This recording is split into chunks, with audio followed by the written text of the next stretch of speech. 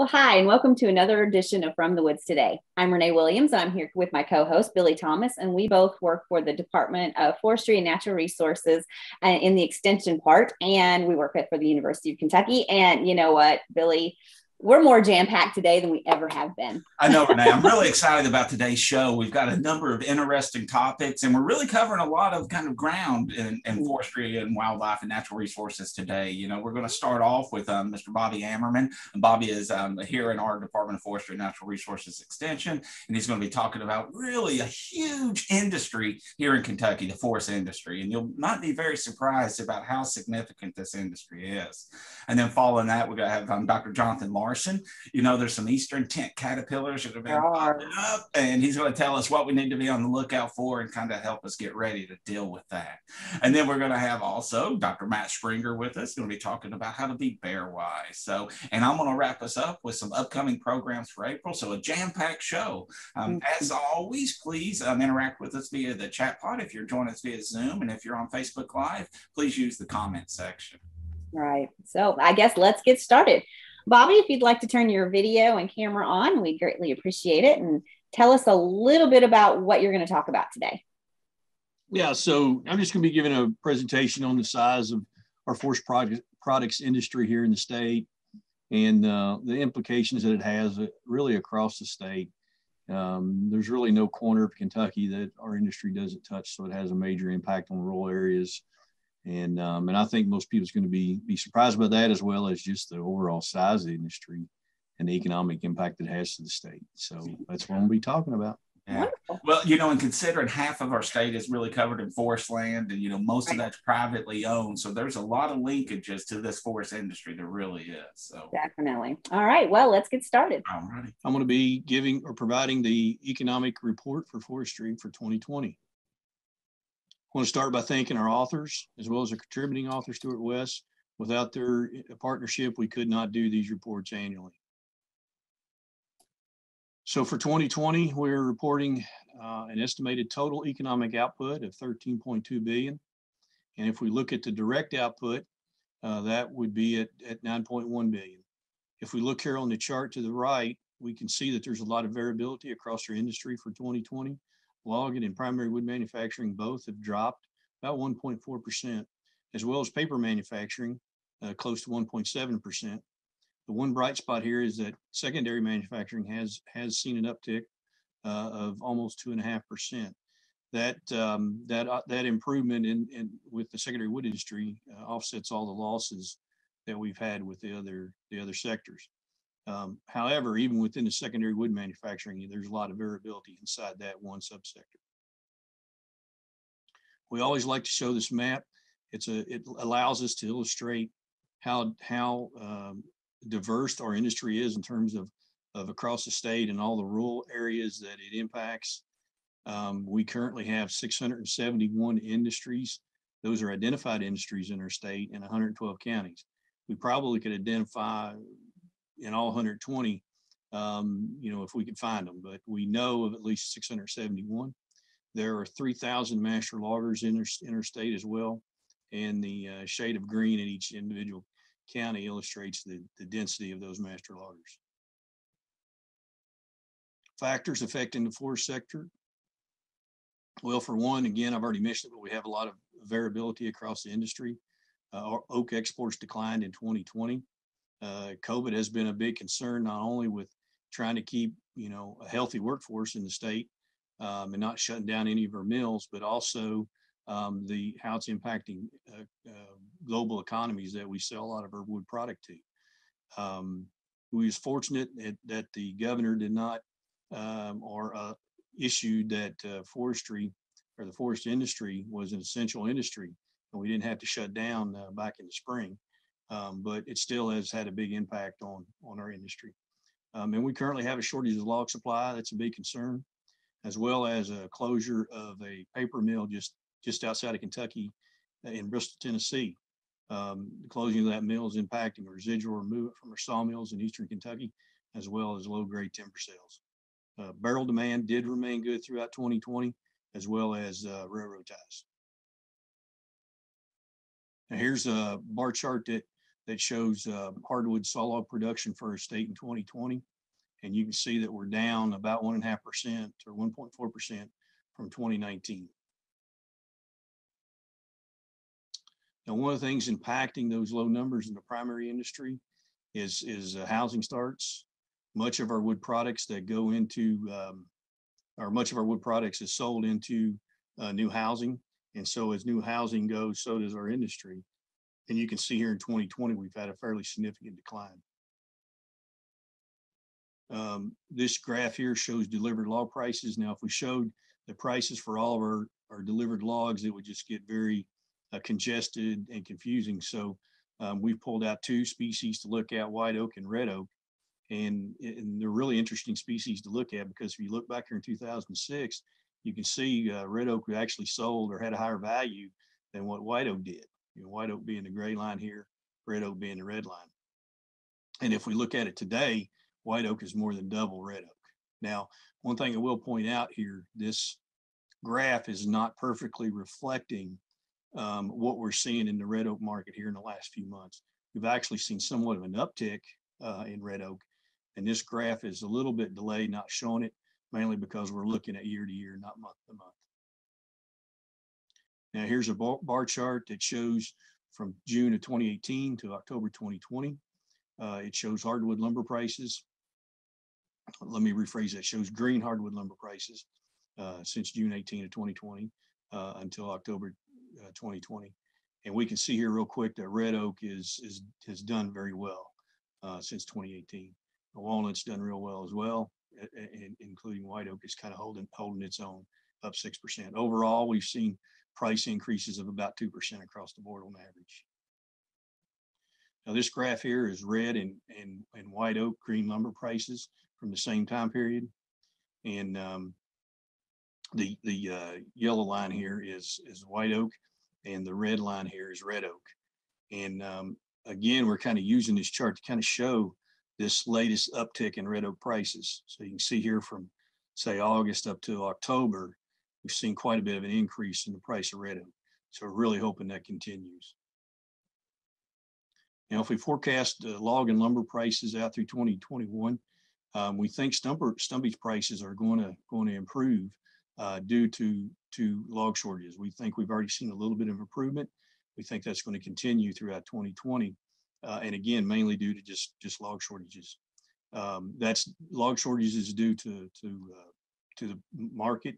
The stumpage price has been so low the last few years that it's really drove a shortage up and slowly starting to improve stumpage prices.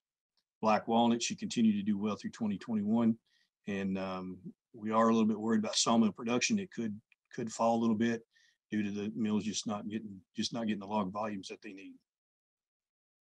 Now, one thing that's really got us concerned is we've seen a closure of a paper mill in Bristol, Tennessee, Northeast Tennessee, and we have much or a lot chip mill and low grade material that come from Eastern Kentucky and flow into that plant. And so we're really concerned about that. That could have a negative impact on low grade timber sales, as well as sawmill's ability to remove the residuals. In addition, it's going to impact the landowner's ability to use best management practices in the woods. So we're really concerned about this. We already had a terrible market for low grade lumber and logs, and now that's only going to get worse with the closure of this mill, unfortunately. Now, we say closure, it's not really a closure. They're revamping their production. They're going to make a different product, but all the input's going to be recycled now instead of raw wood. So it's not going to help us at all in terms of our industry here in the state. Now, if we take a quick look at tie logs, we can see where we started out in 2008, where we're at today, just a continual improvement. However, we can see here from 2019 to 2020, we can see a slight decline or slight softening in prices for oak ties, okay? And we think that's going to continue through 2021, a softening of the market, but there'll still be good sales, strong sales. CCX is still replacing railroad ties in the big project they had going on. However, we do see that it's coming to an end slowly. So eventually, probably, in 2021, it looks like They may have that project pretty much wrapped up. They'll still be replacing ties though. So we still think the market will be decent moving forward. Now, white oak stave logs, let's take a quick look at barrel production. You know, kind of like the tie logs, the stave logs, you can see where it started here in 2011 and where it is today. It's more than doubled in value. And we think that trend is going to continue. There's not going to be anything slow that down, we don't think. So the demand should continue, should be real strong through 2021. And we should see an increased production in staves as well as cooperage here in the state, just because we've had so many new stave mills and cooperage mills start up in recent years here in Kentucky. Now, let's take a look at exports real quick. 2020 exports are actually down 20% compared to 2019. If we look right here and at the same time frame, September to September, from 2019 to 2020, we can see that in 2019 we was at 260 million in exports, and now we're down to 209. And again, these are wood products exports out of Kentucky. This pie chart breaks down those products and what we're shipping overseas. You can see wooden cask or barrels, wood barrels, white oak barrels are by far our leading export wood product, followed behind by oak lumber. And you can see here's where all that loss is for our exports. It's all in oak lumber. Matter of fact, it's down 22% in total. And here's just a bar chart that kind of illustrates that even further, the reduction in oak lumber exports through September 2020. Here we are in 2019 in September, we're 50 million. And now here in September in 2020, we're all the way down to 39 million. Now, a lot of this loss is due to China's sluggish market, as well as COVID. COVID is a big reason why globally, the economy is down, and we're just not able to export as much as we were a year ago or even 2 years ago. Hopefully, with the lifting of the tariffs, as well as getting COVID out of the way, these economies will recover, and we'll get a lot of that back. Now, we always like to show this, and again, I want to say that we kind of use some speculative math here to come up with these values. So, but the idea here is still sound. So, if we start with $1,000 of stumpage value, and by the time that material moves through all the different operations, logging, sawmill and chipping, secondary, and even the residues that's produced from the main manufacturing, all that added value is going to equal to about 22 or 23 times the initial value that we started with. And the key point to this is all this value added will be local value added. Nearly all these materials are processed within miles of where they're harvested. So that's definitely a positive thing for the state. So wrapping this up, in summary, looking our outlook through 2021, we think there's going to continue to be a lot of variability across our industry. We're concerned about the shortage of logs, especially going into the winter for our sawmills. We think that could have a negative impact on production, as well as log and lumber prices. Now, the good thing about this is that the shortage is probably going to raise log and lumber prices. That could be a positive for landowners. It could improve stumpage values quite a bit. White oak demand will continue throughout the year. Matter of fact, will probably increase. Tie logs should hold their own throughout the year. And as I said earlier, we're going to be very concerned about what happens to our low grade markets and these sawmills, their ability to remove the residuals from their production with that closure of that Bristol mill. So we're going to be watching that pretty closely, and hopefully that won't be as bad as we think. And then all eyes are going to be on COVID. If we globally can solve this COVID issue, get some of these markets strong again, like in China and Europe, with the lifting of the tariffs, we can see those exports really improve. Bobby, you covered a lot of ground there. Yeah, hopefully everybody's still awake. Yeah, hey. Yes, we are. It is so impressive to me. I get a chance to be around this industry quite on a regular basis, but really the breadth of it across the state is really impressive. Hey, Bobby, several times, well, throughout the whole thing, you're mentioning 2020, and I'm afraid some people might go, that was last year. Why would you be mentioning 2020? This is 2021. Can you explain that just a little bit? Well, we're only, basically 3 months into 2021. So we kind of do this on a year-to-year basis. So we're looking at the data up through the end of each year. So that's why we're referring to 2020. Okay. We even mentioned 2019 in the video, and that's basically just to compare what we've seen in 2020 as compared to what we saw in 2019. So, basically just run it from year to year and kind of wait till the end of the year to accumulate the data and make some of these determinations. All right. Well, thank you for being on. We greatly appreciate that. Yeah. Hey, no problem. Yeah. It's good to remind folks just how big and important that industry is, for sure. Definitely. Yeah. Well, I live in Eastern Kentucky, and I think it's, I'm driving into work this morning, and, I'm a little bit late as usual. And sure enough, I got behind a log truck going about, 10 mile an hour. And it's real easy to get very frustrated. But then you think, well, that load of logs is going to turn into thousands and thousands of value added to our area.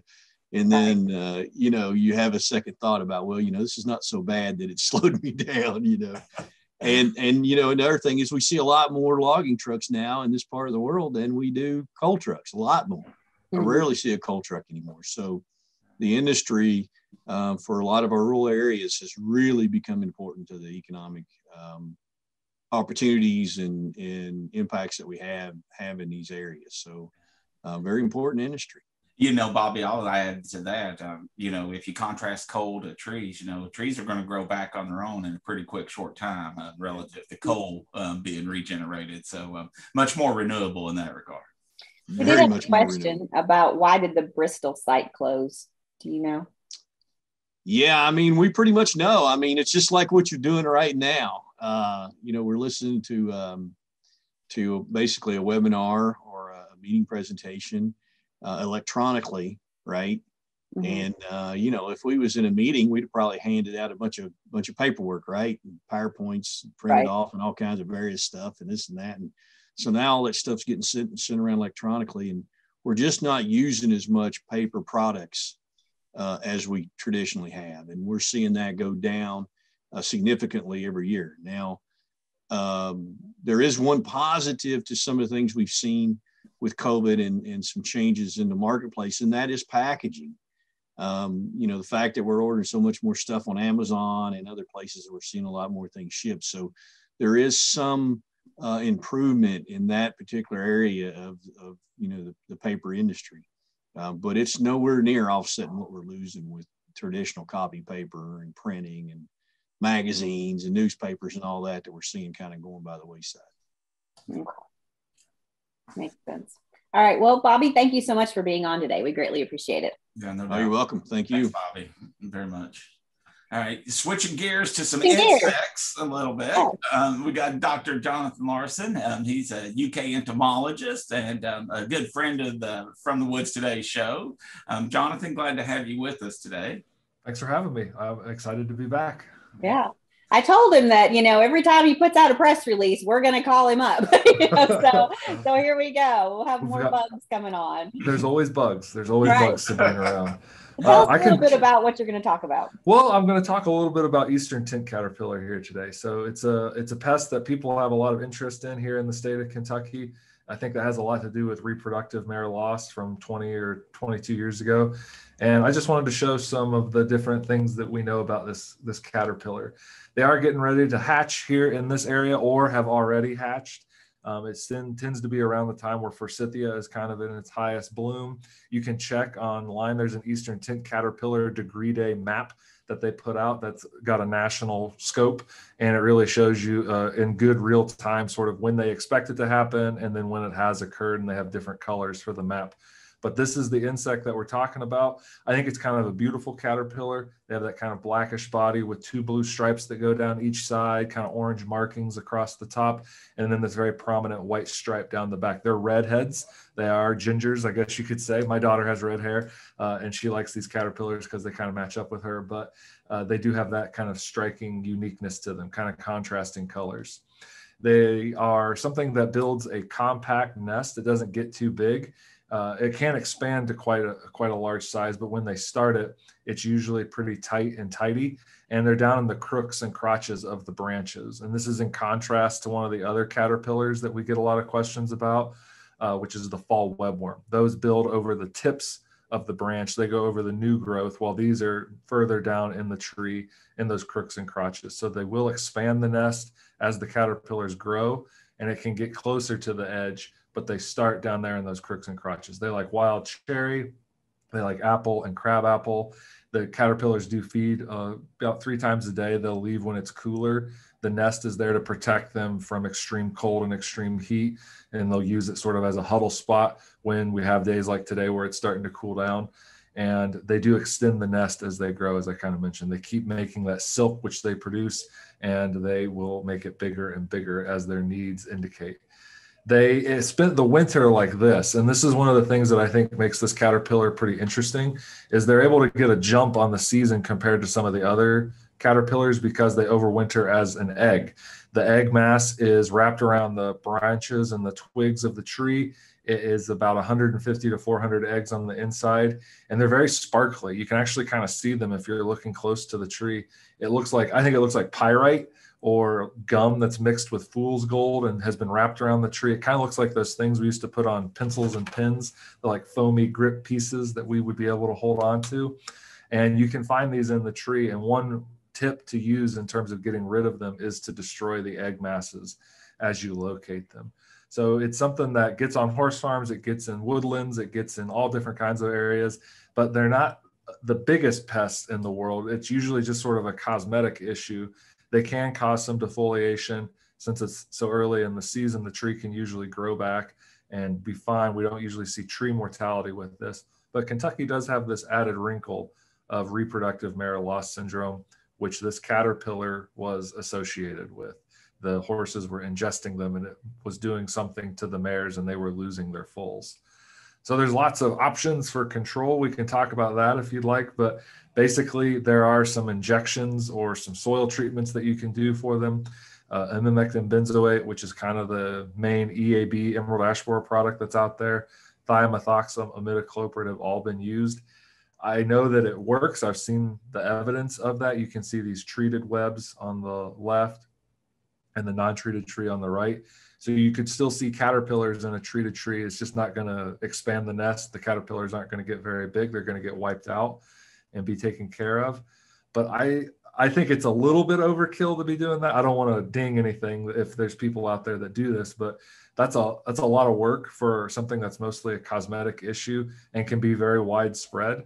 And I think there are other sort of non-chemical options that work just as well. So one is to do, I call it the cotton candy method. Once you see the nest, you just get a good long stick and you shove it into the web and you twirl it around in there and yank it out. And it'll look like you have this big squirmy mass of cotton candy at the end of your stick. You can take a bite out of it, I guess, if you want. Maybe don't. It will be full of caterpillar poop and things, but it's going to remove that web. It's going to open it up. Lots of other things are going to come in there and eat those caterpillars. They tend not to do very well after their web has been destroyed. You can blow it out with a water hose. I mentioned scraping off the egg masses. That's another thing that helps. Pruning is something that can be done. It's harder to do when you're talking about down in the crooks and crotches of the branches rather than with the new growth like fall webworm. But you can try and cut some of the sticks out or try and cut the web out and prune it out from the tree itself. And if you catch them early enough in the season, if we go out in the next couple of weeks and treat a tree with something like BT or spinosad, then you will also get good control. The bigger the caterpillar gets, the harder it is to kill. But these organic options do work well in this early treatment window. The only thing that you can't use and that I won't recommend is fire. I am amazed every year how many questions I get about, can't I just burn these out of my tree? Can't I just burn fall webworm out of my tree? You can, but then you're the pest that is causing your tree harm. And I don't think that it's a very good idea to apply flame or diesel fuel to the plant. So please don't get a blowtorch or anything and take it to the tree. There are all these other options that we've already kind of talked about. Well, thank you very much for that. We greatly appreciate it. And, you know, I know you mentioned about getting rid of them. You gave several different ways, but for example, does it hurt the tree if you don't get rid of them, or should you try to really get rid of anything that you see? It's something that we want to provide the more kind of responsible control options for people who really want to get rid of them. But ultimately, no, you don't normally have to do a whole lot for this. I mean, if you have all of your trees infested, if it's an outbreak year, which we do get every 10 or 11 years, then that's something that's different. You could go out and take care of them then. But by and large, this is going to happen in the spring. They'll disappear. The tree will regrow and it'll be fine. It's more of a cosmetic or kind of an annoyance issue. Jonathan, I was noticing you mentioned a lot of trees that were impacted were kind of in that Rosaceae family. Mm-hmm. But I also saw you had a picture on an oak tree that had some of them too. Will you talk about kind of, that host selection, I guess? Yeah, they've got a wide host range. They like hawthorn, they like maple, they like cherry, peach, pear, plum. The picture of the oak may have been of a different tent maker, but I'd have to go back and look. But yeah, they do love lots of different things. They have a wide host range. They're one of the pests that we kind of are worried about as we see climate change become the specter in the future. It would be an insect that, because of its wide host range and its early spring timing, it could actually become worse in the future. It could have more of an advantage compared to some of its competitors because of its ability to eat anything and get a head start on all of its competitors. Yeah. You think about orchards and stuff, people that have a lot of apple trees and stuff, they might have to be really on their toes with this critter. That's a little different. Yeah, we would want to recommend some of those control options there today, but I didn't know if there were a lot of orchardists on the They're probably out tending their trees right now. Yeah, it's from the woods. It's not from the orchard today. So Fair enough. Yeah. Do any wildlife eat these? So some things will, yeah. Anything with a mouth that is kind of carnivorous and doesn't just focus on plants. So yeah, squirrels, birds, if they can get to them, that tent does help to protect them. But when you cut it open or poke it open with a stick, there are things that'll go in there and eat them. There are other things we don't want to eat them, like the horses that I mentioned.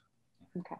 All right. Well, thank you, Jonathan. We greatly appreciate it. And I'm sure we'll have you back on today soon. Good. Yeah. We've adopted you as part of our family. I do feel the love. Someday after COVID, there'll be kumbaya time. Yes. There you go. Yeah, really do appreciate you, Dr. Larson. Thank you. Okay. Speaking of wildlife. Oh, yeah. Now bringing on our own Dr. Matt Springer. Matt, will bears eat those caterpillars? I mean, maybe if they can get out on the branches far enough without falling off the tree. So, tell us a little bit about what you're going to talk about today. Yeah, so not so much today in the next 2 days, but it was quite warm yesterday at the very least. And it's the time of year when we're going to start seeing bears come out and get more active. And that sometimes means trouble.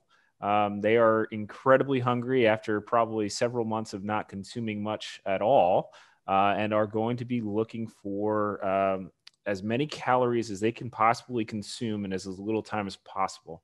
And that sometimes means your garbage or your pet food or whatever else they can fit in their mouth. Tent caterpillars. That'd be good. And you did record this earlier this year, but it still is applicable today. And so we just wanted to go ahead and show it for people who might be dealing with bears.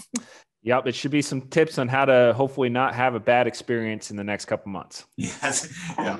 No whammies, right? We want no whammies. No whammy. Yes. Me and Jonathan need to get together and train these bears on how to eat these caterpillars. All right. I'll get it going. All right. Hello, this is Dr. Matt Springer, Wildlife Extension Specialist for the University of Kentucky Cooperative Extension Service. I'm here today to talk to you a little bit about how you can be bear wise in eastern Kentucky. Black bears have grown in population number over the last decade or two in Kentucky and will continue to do so at this current time. What this means for you is we have to be a little bit smarter about how we can behave to make it less likely to have a bear issue where you live or where you are active. Kentucky's black bear, the largest native omnivore to the state, was once very abundant throughout the Commonwealth. However, overhunting and loss of habitat depleted the populations. Last few decades have seen strong growth in their numbers, and therefore we are starting to see a lot more human-wildlife interactions that are both positive and negative. Bears thrive in the hardwood forests abundant through eastern Kentucky. utilizing both mature forested stands all the way down to early successional forested stands to meet their food and cover needs to survive. Vegetation, insects, and mast are primary food items for these animals. Things like acorns and previously American chestnuts were main portions of their diet. In summer, things like berries and insects make up majority of it. Kentucky Department of Fish and Wildlife Resources intensely manages their population, consistently monitoring their health, reproduction, and movements of the animals in the state. One of the main goals of the agency is to reduce bear-human conflicts. The best way to do that is to make you bear wise or bear aware. Look for signs of bear in the area like scat, scratchings on trees, or tracks left in or around where you live or are active. Remember that bear's closest relative is a raccoon, so anything you can imagine a raccoon getting into is a good possibility a bear can also do that. So we want to make you more bear wise here in Kentucky. There's basically 6 easy steps to follow for your residents. First and foremost, we never ever want to feed or approach a bear. This causes them to be less afraid of humans in the long run and potentially increases the chances of having a conflict. The next steps are really based on our own behavior. We can do things like secure our food, garbage, or recycling and make sure we put it out so it's picked up relatively quickly so bears have a low likelihood of finding it and getting into it. If you feed wildlife like birds, do so only in the winter when bears are less active. If you are feeding when bears are active, be on the lookout for bears and remove the food source before bears find it. Thoroughly clean your grill to make sure that the smells of food or any food scraps are removed from the area around your residence. When feeding pets or livestock outside, make sure you securely lock up any of the food that you use to feed them. This food will attract bears and or raccoons to the area and cause a problem, potentially for your pets or your residents. These behaviors will help keep your residents safe from bears. There's also guidelines on how to keep yourself safe while active outdoors in areas with bears. Please refer to bearwise.org for that information. Now, remember this information will go a long way in helping reduce the possibility of having issues with bears this winter and also next spring. Remember that these small steps will help to go a long way in both protecting yourself, your property, and the bears. A fed bear is a dead bear, and we want you to take every step possible to becoming bear wise in Kentucky. Thanks, Matt. We greatly appreciate that presentation. And, I know my grandmother used to live in Eastern Kentucky, and she had a huge pack of birdseed on her front porch. Well, birdseed was end up halfway up the road because a bear had gotten into it. So it's always interesting to find, and I have several family members that live in Harlan, and they show me videos of bears all the time. So they're interesting creatures. Yeah, they can find food from very far off. Otherwise, if they couldn't do that, then they wouldn't be alive. But their nose is a very strong source of guidance to them. Even if you have things locked up, unfortunately, they sometimes are able to find the shed that dog food is in, and they will try to get in there. The biggest thing, though, is if they're unsuccessful, they tend to learn quickly that it's not going to be worth the effort, and they'll move on and try to find food elsewhere. It's when that they get success. If they found dog food on the porch earlier, they know there's dog food around, then they're going to put a little more effort and potentially cause some damage. And absolutely, we do not want to ever feed these guys.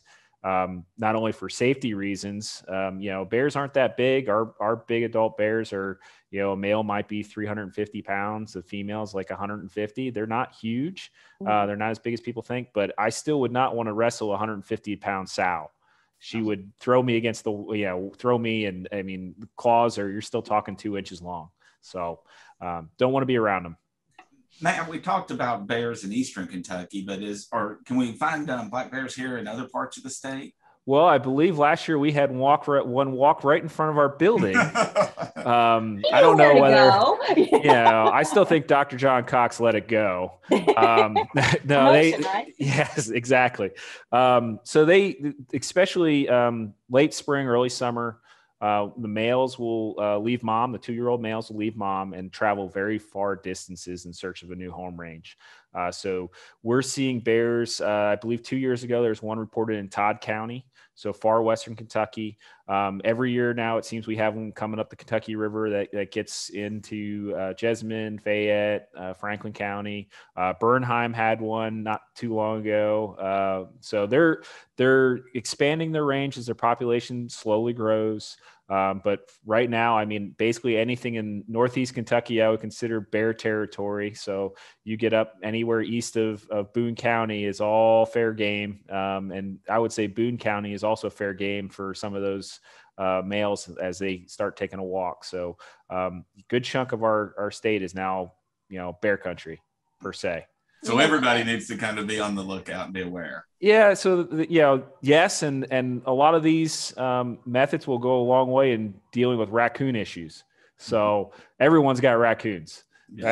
So we could always deal with less raccoon problems. So, just look at it as you're dealing with raccoon problems, and the side effect is you're not going to have any bear problems, or you have less likely to have. Our neighbor just trapped one the other day here in Fayette County. So, so one thing you mentioned was the grill. I never thought about the grill being an issue, and I'm sure a lot of people haven't thought because they're like, "There's no food on it," Oh yeah, anything with that aroma. I mean, you think about there's probably some grease dripping somewhere in there that you were just, you could be as cleaning not as possible. There's going to be something left there that can have an aroma that may cause a problem.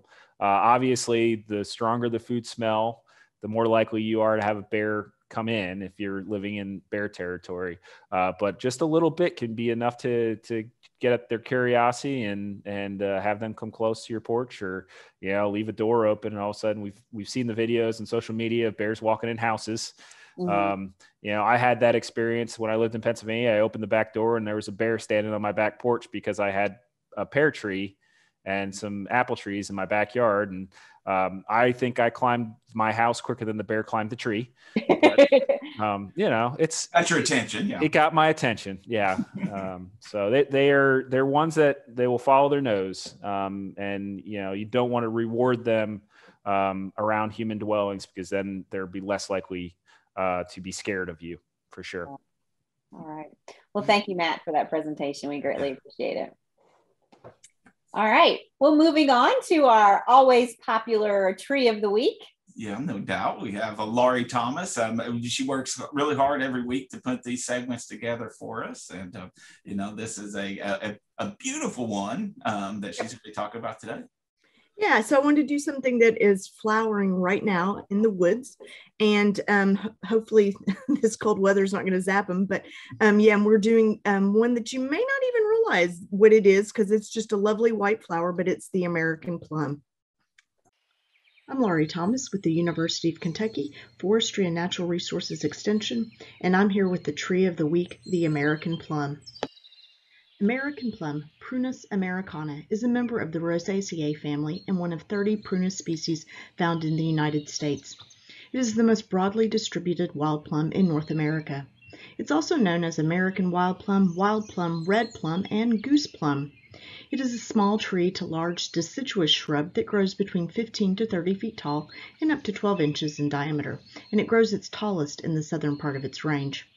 Trees typically have a single trunk that's often crooked with a broad reaching crown. It is a moderately fast-growing tree and short-lived. It is not very tolerant of shade and will decline with canopy closure, so it's uncommon in a late successional forest. American plum has very attractive spring flowers and edible fruit that are important wildlife food. American plum is a widely distributed tree from southern Canada south to Florida, with scattered populations as far west as New Mexico and Montana. It is mostly a woodland species, but can also be found in shrublands, pastures, riparian zones, and the edges of swampy habitats, as well as disturbed areas such as roadsides. It commonly forms thickets that can be almost impenetrable where there is enough light available. It grows best in nutrient-rich, relatively deep, well-drained, moist soils. It is an attractive tree or shrub in the landscape and used for screening, natural barriers, or erosion control, but its thorny growth and root-suckering habits should be considered when planting. The leaves are deciduous, alternately arranged on the twig, and simple in form. The leaves are oval to elliptical in shape and about 3 to 4 inches long. They have finely serrated margins and the leaf tip is sharply pointed. During the growing season, they are green above and slightly paler beneath. Fall color ranges from pale yellow to red. The branches often have numerous spines and thorns. American plum is monoecious, which means a tree has both male and female flowers. The showy flowers are white and occasionally tinged with pink, and they're very fragrant. They have 5 petals, and they're about typically 1 inch across and usually in small clusters. The flowers bloom early as the leaves are emerging or even before the leaves have emerged. The flowers are insect pollinated, and with honeybees being one of the primary pollinators. The fruit is a round, fleshy, edible drupe, which is a one-seeded fleshy fruit. The plum is typically about 1 inch across, and it's usually yellowish to reddish purple. And the plum usually has a glaucous bloom, which means it's covered with a light, whitish, waxy substance. The seed inside the fleshy part of the fruit is like a smooth, compressed stone. They are sour to tart sweet in taste. The fruits may be solitary or in clusters, and the fruit ripens in mid to late summer, and the seeds are dispersed by mammals, gravity, and birds, as evidenced by seedlings popping up along fence rows. Trees produce good crops every other year, and American plum also spreads from root sprouts and from root crown sprouts. The bark of American plum is initially reddish-gray, smooth with many horizontal lenticels. As the tree ages, the bark becomes rough with irregular ridges and exfoliating curling strips. American plum provides food and cover for wildlife. The fruit is eaten by a variety of mammals and birds, including coyote, black bear, fox, grouse, blue jays, brown thrashers, and grackles. The trees provide browse for white-tailed deer and rabbits, and the flowers provide nectar and pollen for butterflies and bees. Due to its thicket-forming habit, American plum provides nesting cover for birds and small mammals as well. American plum is recommended for its drought resistance and is widely planted in shelter belts in the western plains. They are also useful to help control soil erosion. The trees are an attractive addition to landscape planting, but the thorny growth and root-suckering characteristics should be considered. The fruit is widely used for jams, jellies, fruit leather, and they're an important tree for honeybees. Currently, as of 2021, there is not a national champion or a Kentucky state champion listed for American plum. Now for a few fun facts about American plum. American plum was extensively used by Native Americans, and researchers speculate that they were cultivating these trees near their villages long before Europeans arrived. Native Americans used the fruit fresh, they cooked it, and they dried it. They also used it for medicines and the roots to make a red dye. It is found in about 100 counties in Kentucky, according to the USDA Plants Database.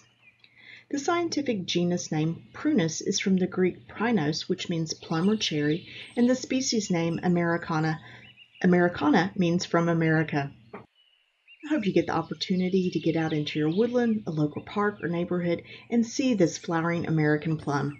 Thank you, Lori. We greatly appreciate that presentation, and that is a beautiful tree. It reminded me of an apple, Lori. The flowers look so much like an apple flower. It does. Yeah, it does. Now, is this the same plums you buy in the store? No, this is a wild plum. So those are cultivated and, they've been selected for size and juiciness and fruit. I think Kathy had asked if it was the same as the damson plum, and it's not. That's a more of a was cultivated, but it's not the same thing. This is the Prunus americana. Okay. Someone wanted to know why there is no state champion.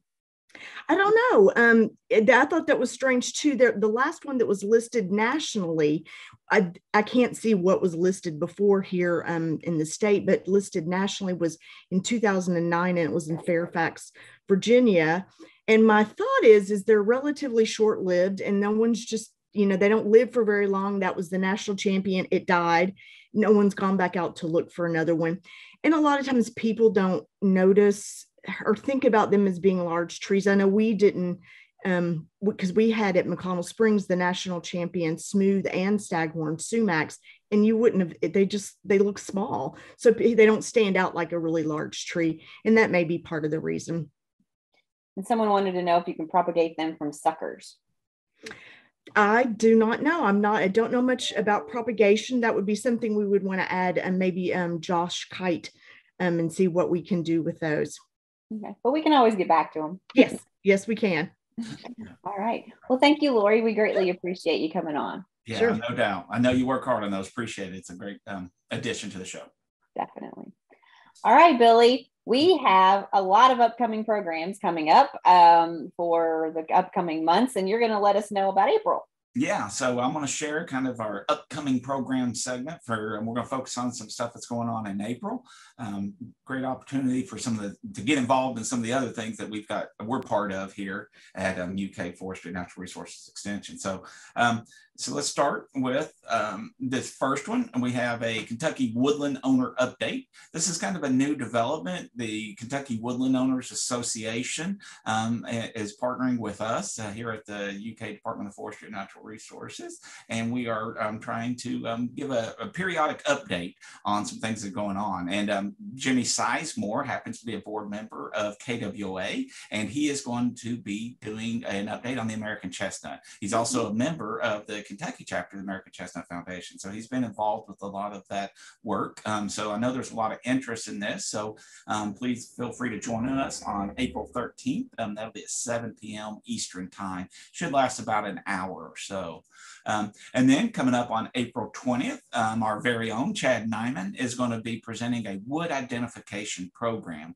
This too will occur at 7 p.m. again, April 20th, and it's going to be via Zoom. And Chad's going to be talking about wood identification. This is, with 100+ species of native trees here in Kentucky, wood identification can be challenging, but Chad's going to try to break it down and make it a little bit easier and provide you some resources that you'll be able to kind of do on your own. And I do want to acknowledge that this is part of an ongoing Mountain Zoom series that some of our county extension agents have initiated down in Harlan and Letcher County, along with Wise County, Virginia. So it's really a multi-state effort. So please join us on April 20th at 7 p.m. if you're interested in learning more about wood identification. And then I want to mention some youth forestry and natural resource educational opportunities that are ongoing. We have the week-long Kentucky Forest Leadership Program. They're still accepting applications. It is pretty limited. So if this is something of a high school student that might be interested in exploring forestry or wildlife or entomology, this is an opportunity for them to really get a really hands-on week-long intensive course about those topics. And the neat thing about this is they all work together.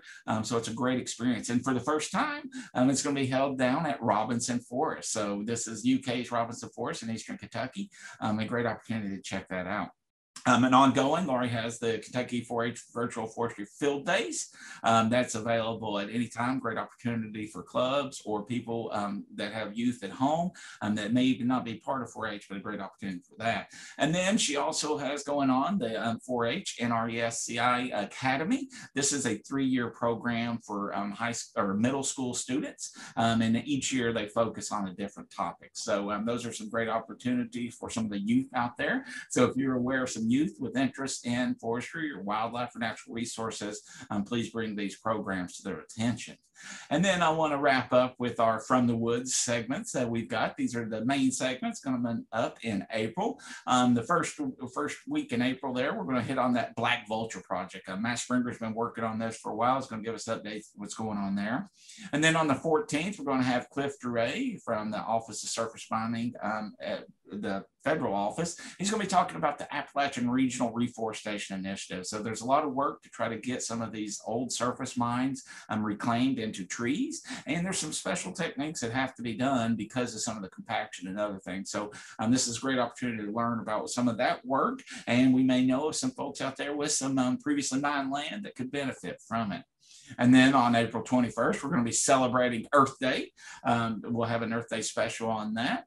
And then we're going to wrap up the month of April with the maples of Kentucky. So there's quite a few maples, and Laurie's going to break down how you can tell one maple from another maple, because they are quite similar, but there are certainly some unique characteristics to each. So that's our upcoming programs for April, and we hope you can join us for more than one.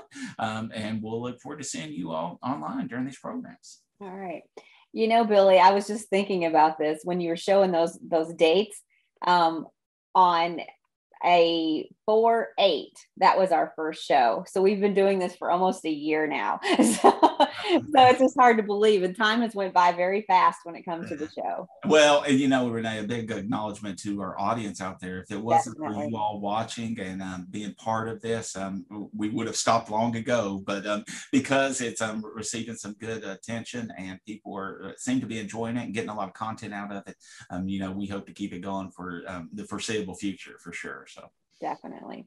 Well, again, if you want to see any of those shows for the last, 52 weeks, you can go to fromthewoodstoday.com and see any of our shows there. They're already posted and you can take a watch of those. And, sometimes, Billy, I've told this before, I forget what was the name of that or what was that. That way you can pause and rewind and you can hear us anytime of night that you want to or day.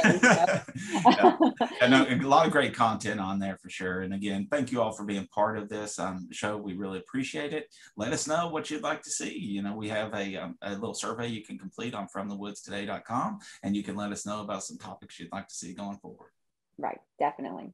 All right. Well, until then, next week, join us at 11 o'clock. Until then, take care.